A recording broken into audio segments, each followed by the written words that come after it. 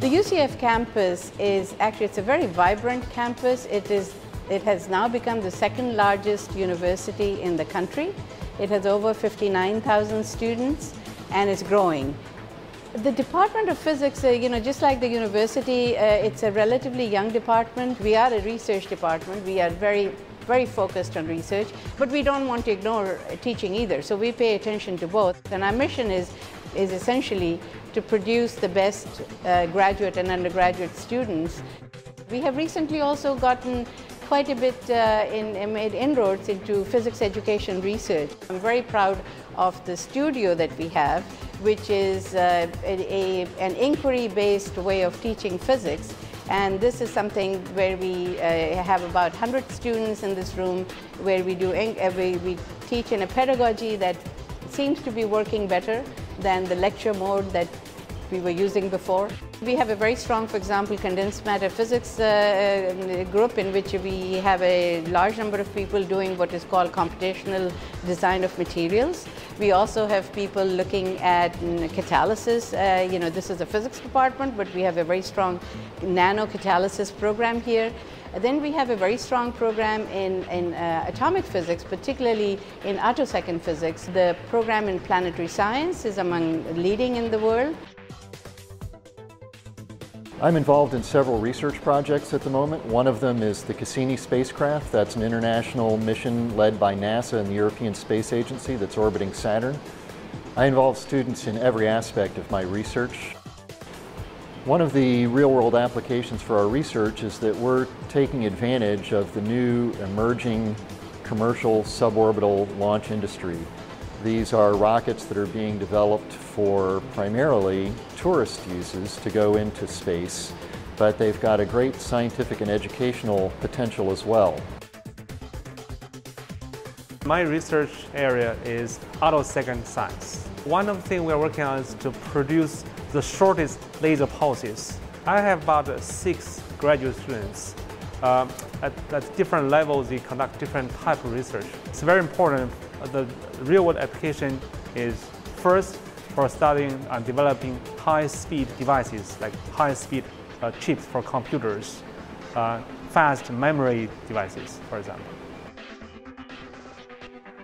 My research really builds foundation for nanoscale technology. Specifically, graphene sheets and nanotubes are deemed to be useful for sensor applications, and also optoelectronic detectors applications, and also high-speed electronics. There's future for these materials, and the applications that we can derive from these is something that is completely transformative and groundbreaking. That applications are not something that you've ever thought about.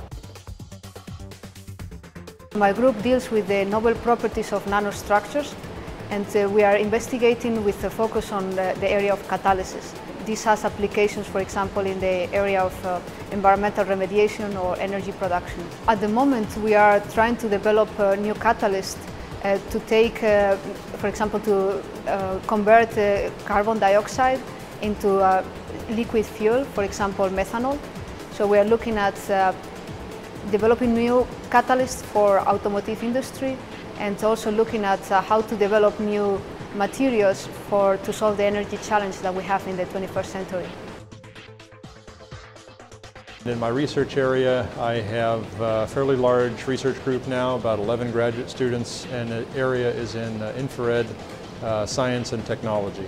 I'm currently working on a kind of infrared detector which is based on a microelectrical mechanical system, or MEMS.